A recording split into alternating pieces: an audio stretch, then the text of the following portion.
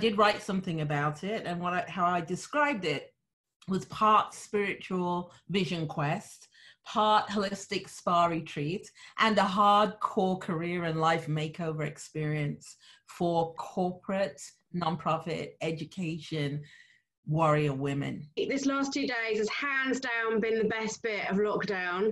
I've got a notebook full of actions, loads of connections, and Sam and everybody at Aspire, thank you so much. And such a variety of speakers as well. It's not all on the same kinds of subjects. It's so many different things. It's fantastic.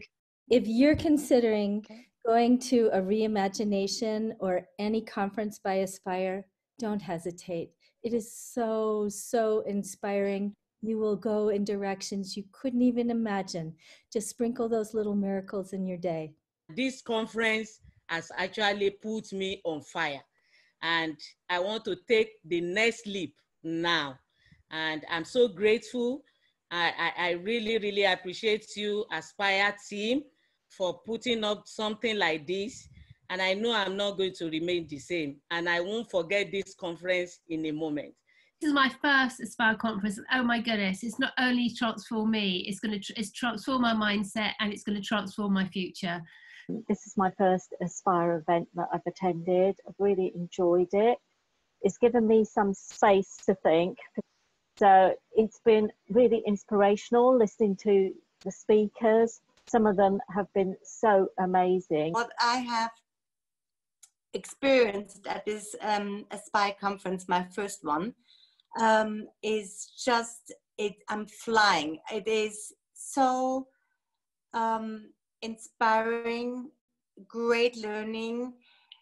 I feel it in my mind, body, and in my soul.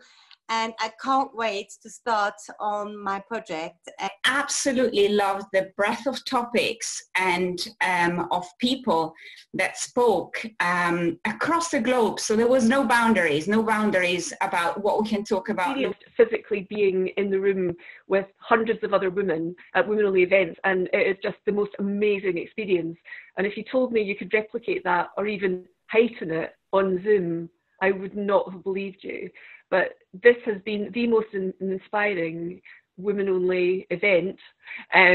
But there's something so powerful about connecting with women and the support that women provide that I now feel at the end of the conference 100% convinced that we will improve the world post-COVID. I learned a lot.